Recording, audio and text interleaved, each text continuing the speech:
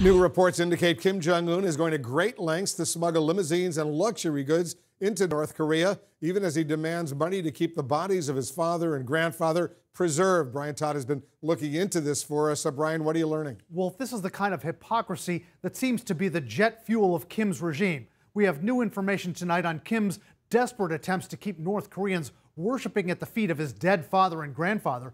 At the same time, he operates a secretive, elaborate smuggling operation to indulge his taste for opulence. They're a flamboyant symbol of Kim Jong Un's power, and critics say his unbridled greed. Bulletproof stretch limos made by Mercedes and Rolls-Royce, worth about $500,000 each.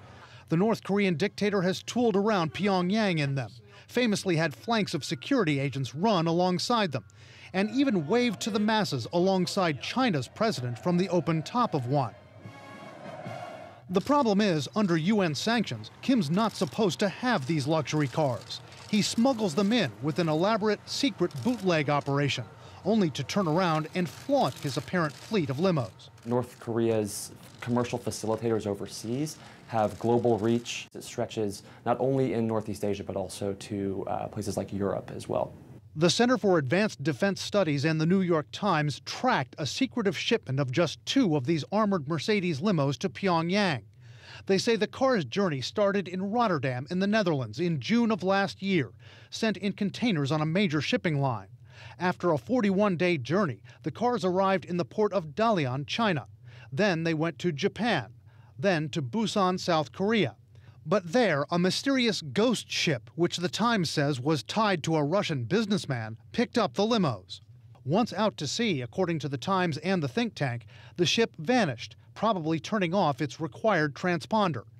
Based on their tracking of shipping records and satellite pictures, they believe the ghost ship took the limos to Vladivostok, Russia, where they say North Korean cargo planes likely picked them up and flew them to Pyongyang.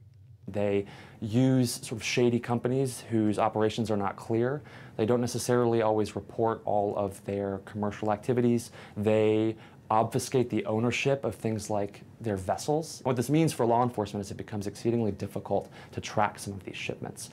North Korea has been banned from importing luxury goods since 2006, but that hasn't stopped the regime from smuggling in items like high-end watches, yachts, cognac, and other expensive liquor.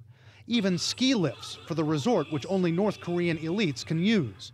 At least $191 million worth from 2015 to 2017, according to the new study.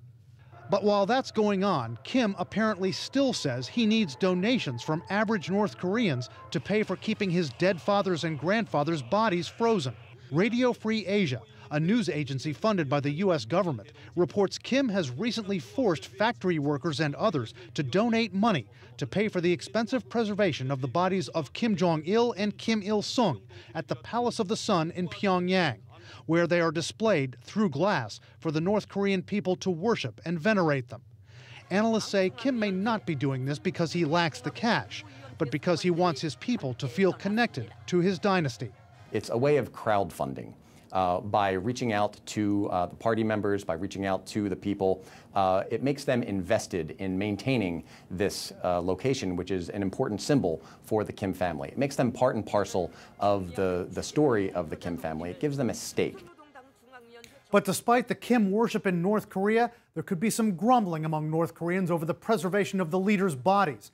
Radio Free Asia, citing a source with knowledge of a ceremony where people were rewarded for donating to that cause, says some North Koreans are upset, saying it's ridiculous that authorities there are seemingly ignoring their livelihoods, even letting some people starve to death while trying to raise money to keep dead bodies from rotting.